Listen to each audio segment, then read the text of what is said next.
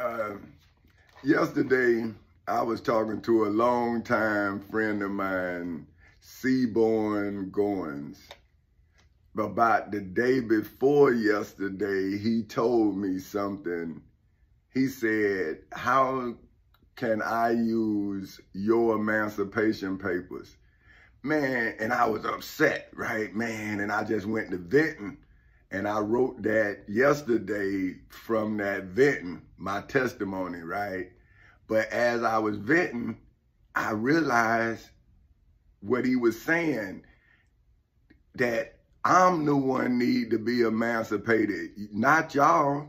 See, y'all free. Y'all free to believe what you want to believe. You're free to do whatever you want to do until you get caught doing it.